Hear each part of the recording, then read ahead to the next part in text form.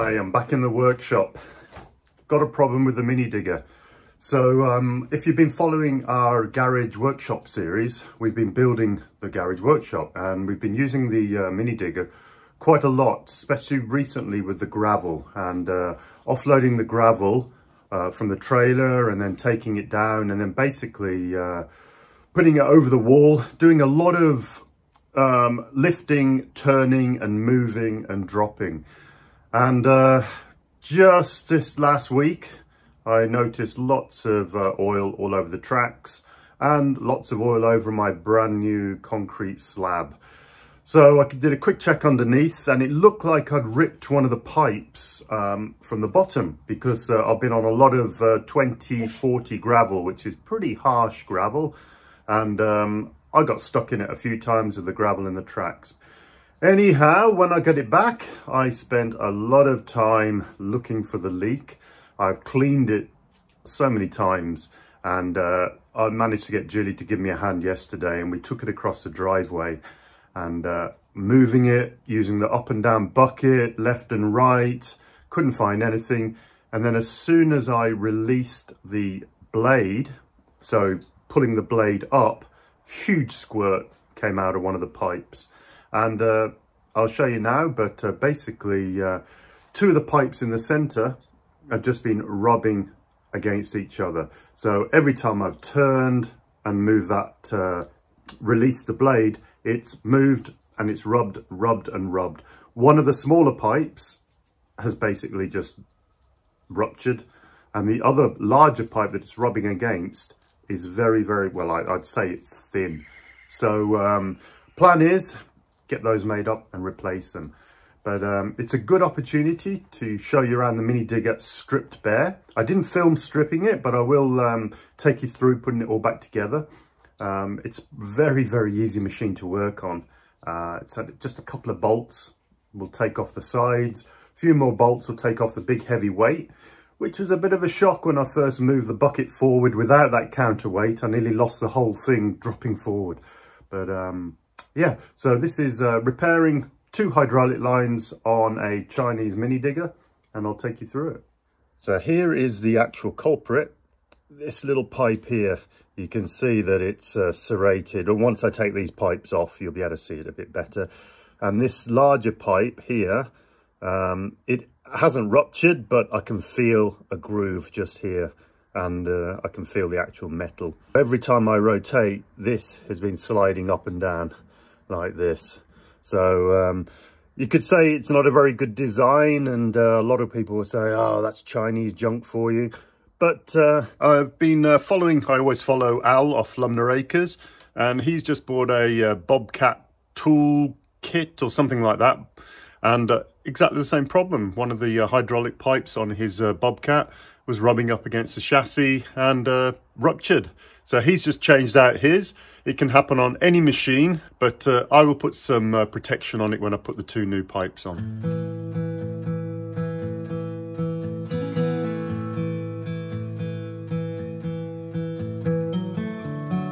But now all the sides and the backs are off and the seat and everything else.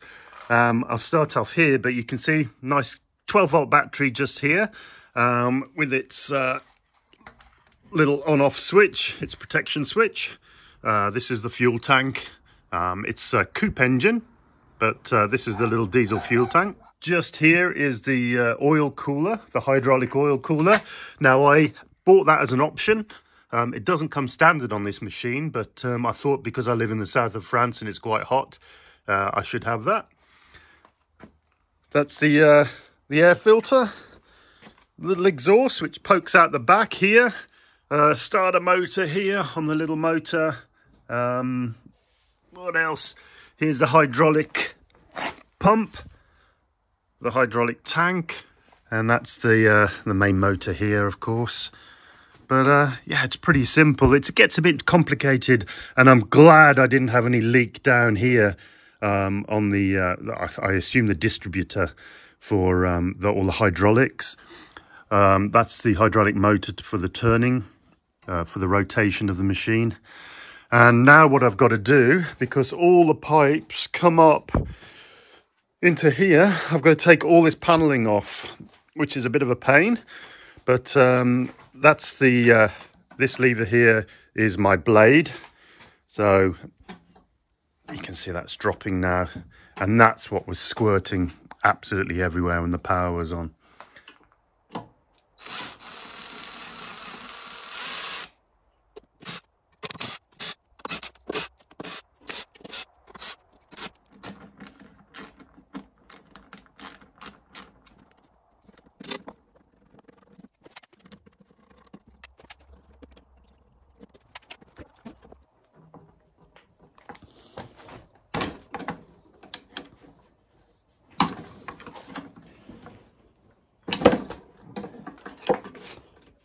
Yeah, that's easy enough.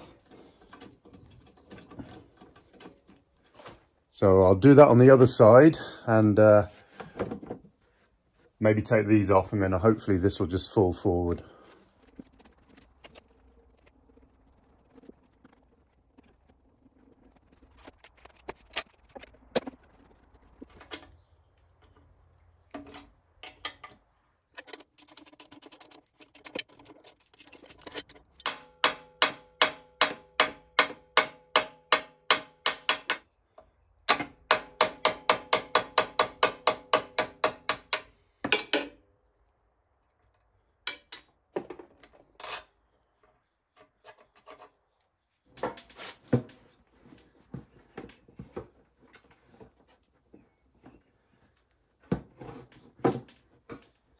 So that's as far as I need to take it out. So that's the, well, I'll show you from the front there.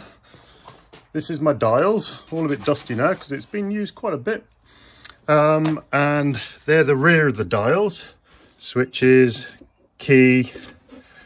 One switch is for the light on the front, and the other switch is for the extra oil cooler that I just showed you. And then here are all the controls. So all the hydraulic lines come up to these. So I've got one large control line here, which is coming directly from, I think, the tank. Let me just have a quick look. So, yeah, no, sorry, the motor. So that's why if that one went, that would have made a right mess. So I'm going to change this one here, which comes from the motor, and that's the larger one that is rubbing up against this one, which I assume is one of these here. So one of those. So I'll just trace that up now without the camera so I can get a good feel for it. The first thing I've got to do before I remove any is drain all the hydraulic fluid.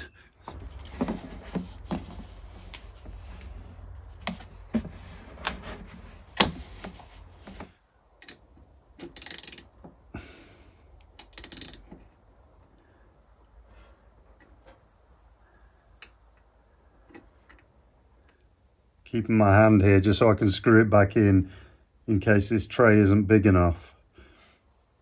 And I've kept the lid on. I can hear it hissing, but at least that slows down the flow. All right, I'm going to put it back in.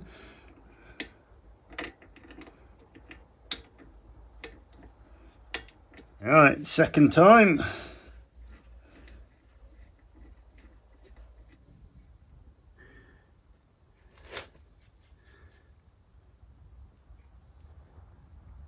Right, that's it, I think. The actual, the lowest point is here with the pipe, so. But it'd be good to renew all of the hydraulic fluid.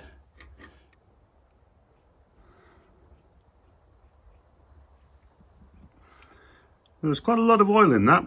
I had to try and find a lot of empty oil cans, and I'll take that down to the we call it the déchetterie, but the local dump, and they've got a big oil tank that you fill up with it. This is the one which is an easy one. This is the main one, so I'm taking this out from the top.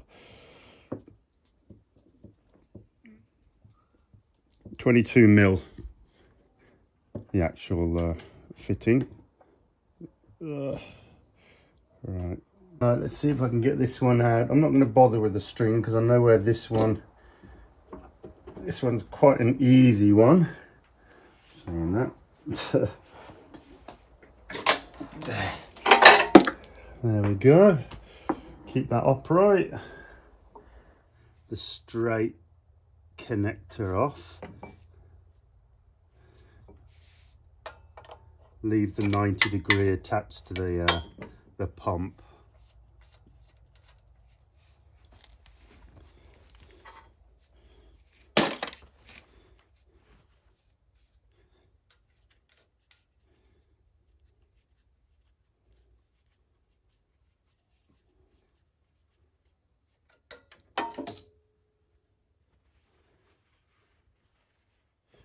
Ugh. Try not to make too much of a mess. There we go. Pretty lucky actually, because that one there is that one there, and then down below it comes straight down here onto that point there, so they're quite easy to get to. So I'll just whip those off now. Right, I'm just going to tidy up all of this spilt oil. It's either out of the pipes I've just taken or from where it all squirted out. And then get down to the distribution shop to get a couple of those pipes made up. So here's the smaller of the two pipes. I've noticed they're Continental pipes. So Continental is a French company. They make all our tyres, of course. So here is the damage. I'll show you that a bit closer up. You can see there. So there's the actual hole right on the crimp joint, and that's where it is rubbing up and down, up and down. And here is the other pipe. That's the matching rub, but it hadn't actually pierced through, but it wouldn't have been long. So those two there were basically going constantly like that when I was turning and putting up and down the rear blade. So I do need to figure out how to protect those when I put the new ones in, but yeah, this one's Continental as well, so hopefully they're pretty standard pipes, because that was one of the big questions I always had, was where are you going to get parts when it all just, you know, breaks and everything else? Oh, it's going to be a disaster. But yeah, it's all pretty standard stuff. Back at our local farm supply shop, where Ian over a week ago bought the two broken hydraulic pipes. Yes, I've got them. He's been waiting patiently for these. So I've got his two new hydraulic pipes that he needs to finish the repair job on the mini excavator. So let's get back home, get these sorted, and the little digger will be back on site. So I've got my new cables, my new hydraulic lines.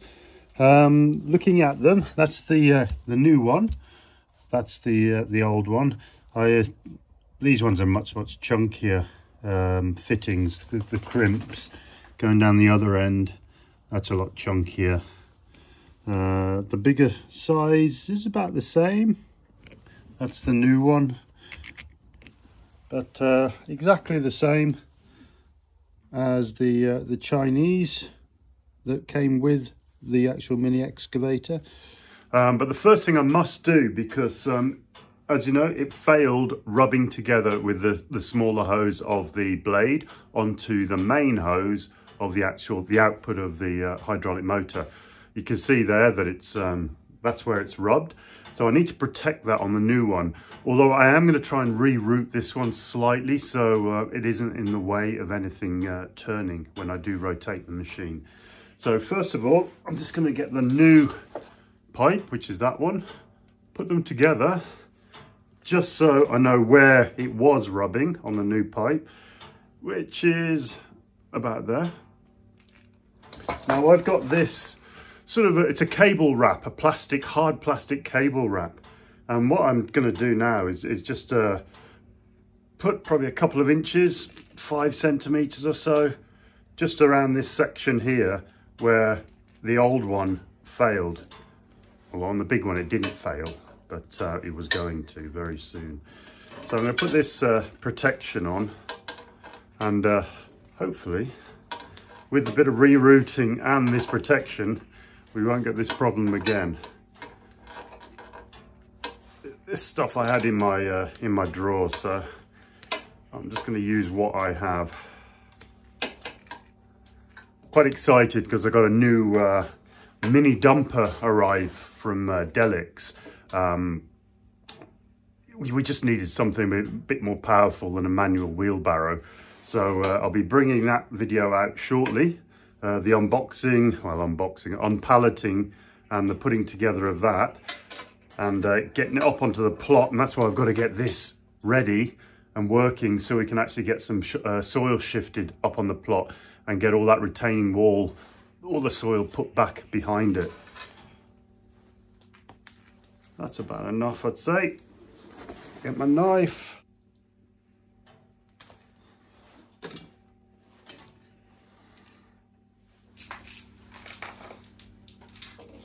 Get that one through there. So that, I think I can reroute. Although it does need to go across there. I'll go around the back. Jeez.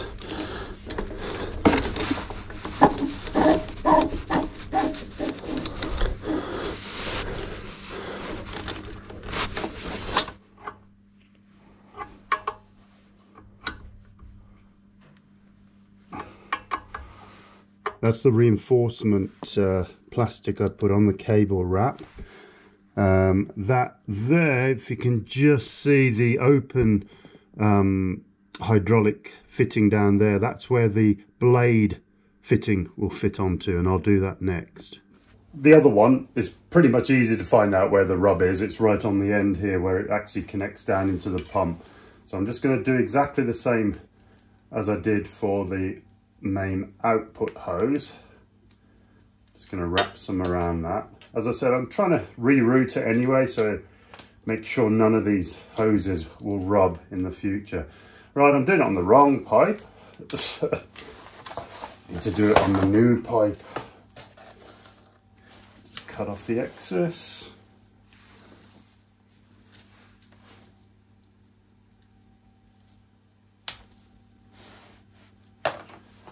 Get this one routed in. Comes up to here. There. That's not too hard. When I took all these out, I was quite surprised how easy the access was to them. So I'm going to actually try and get it down through there first. Oh, that's not hard.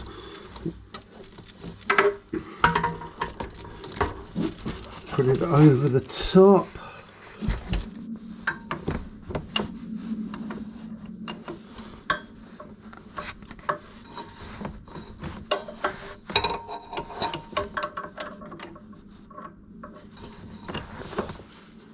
I've just got that one all tightened up down there. This is the main hose coming from the pump, and that one is going up to the blade control. So they're not really touching now I've rerouted them. When I've got the machine all running and I rotate it a little tiny bit, I can see if they sort of move into position or not. So while I wait for the store to open, because this is France and they all shut for lunch, I am going to get on with putting back all the front, all the control section, the console, if you want to call it that.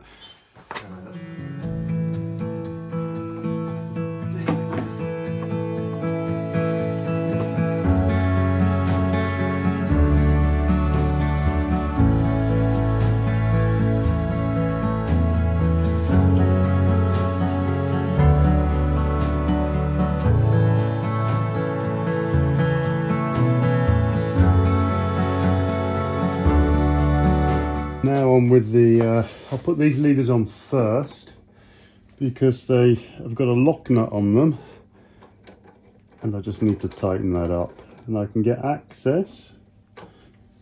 Although it's pretty tight, I can get access here. So for these levers, it's pretty much the same as the track levers, but I've got the rubber cowling to go over. So I'm just going to bolt him down and do the lock nut.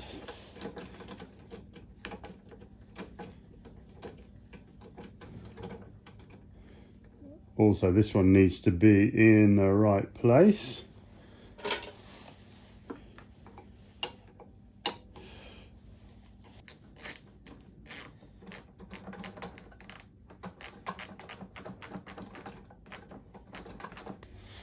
Oh, the foot pedal and the blade lever. So I'm just going to put those on.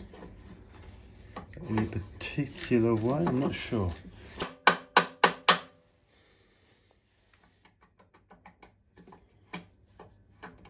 So that is the console all put back together. Went back perfectly. There's little brass lugs just behind here that slot into this metal here. So when you're pulling it tight, it actually engages. Levers are all on. Pedals on. And it actually does turn on.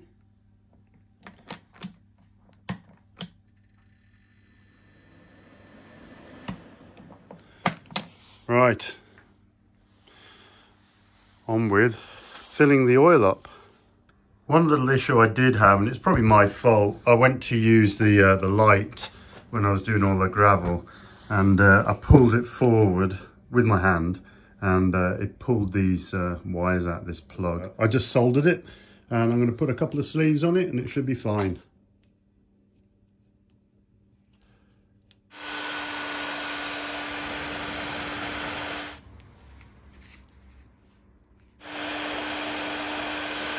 Be good to go with the light.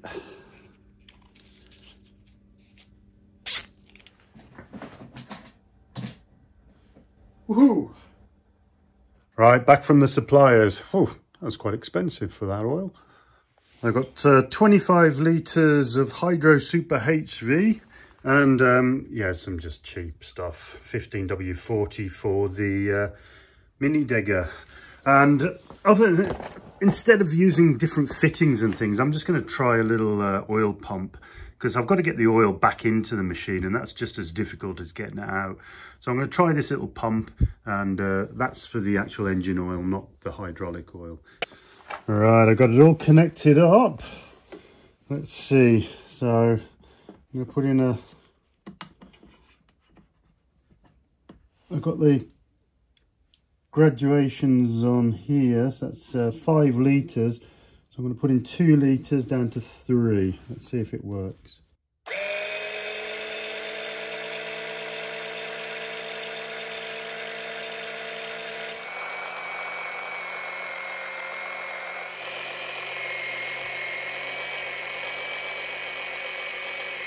It was going so slow and all that air in the pipe. I just swapped a bigger pipe on the front end. So it's got equal pipe both sides. It's pumping beautifully now.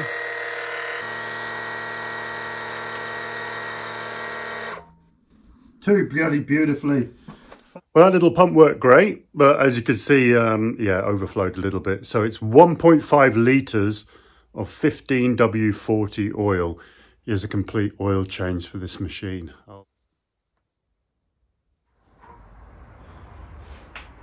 Now you've got to make sure the drain plug at the bottom is secure. Got to make sure this drain one is tight.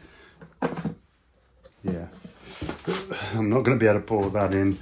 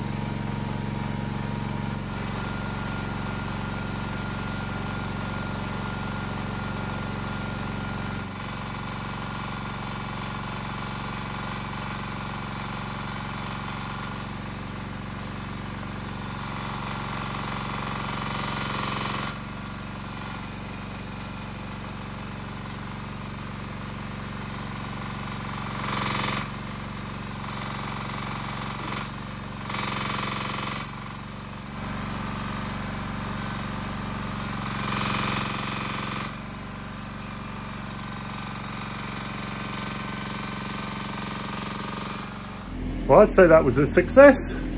Everything looks to be okay.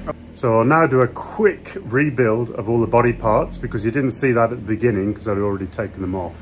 Right, let's get on with it. Get back together, back to the plot and get some soil moved.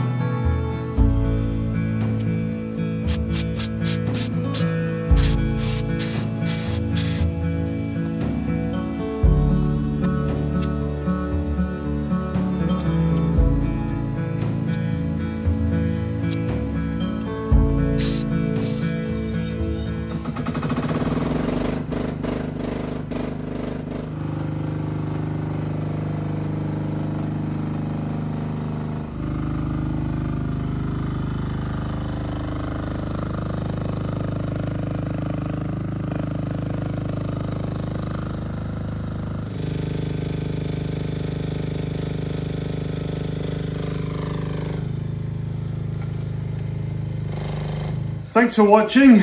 If you like these sort of mini maintenance videos, give us a thumbs up and put a comment down below. We're trying to split these up between the main build project and all the sort of small ancillary projects. So we'll see you in the next video, which might have something to do with that little machine over there. See you soon.